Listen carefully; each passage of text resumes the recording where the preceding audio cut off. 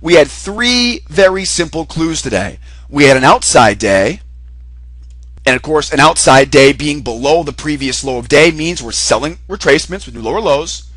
We also had a price wedge, which told us to buy at major support, sell at major resistance, buy the lows of the wedge, sell the highs of the wedge, right? Price wedge, which goes, of course, hand in hand with our major support below us. So we knew if price falls, we knew where we were going to be buying. On the flip side, if price was to rise, we knew where we'd be selling. So three clues this morning, and what actually happened? Well, as you guys know, crude kept tumbling, right? Pretty much any chart out there will show you that right now, and we broke below our major support. Now remember, I'm first looking here to buy this major support, but if we keep falling, I'm going to try to sell a retracement. So the first thing that happened this morning was we broke below that major support, 86.50.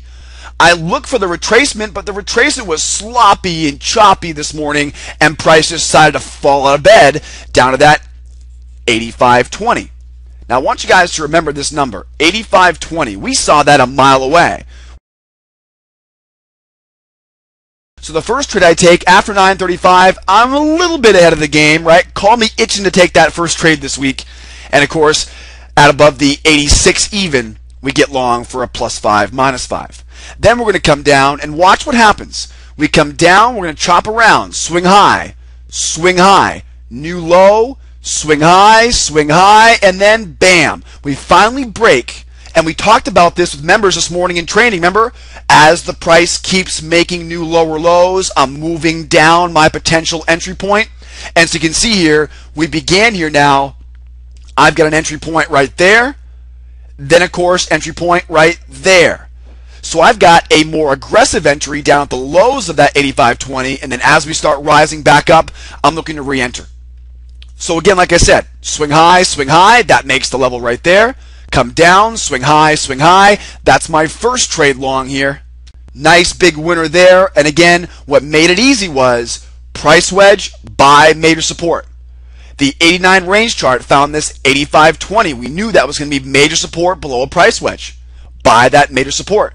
And at 10.20, we make our 42 ticks. Now you can see at 9:35, nothing in, nothing out. Just keep following that plan, and at 10:20, you made your money. Guys, one of the biggest obstacles, one of the most important things for every new trader is to remember, you're not going to have a big winner in every trade.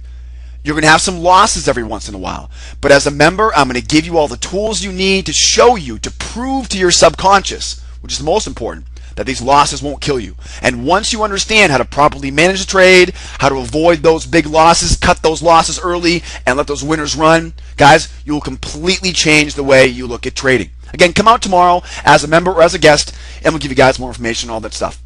So we're at the lows now.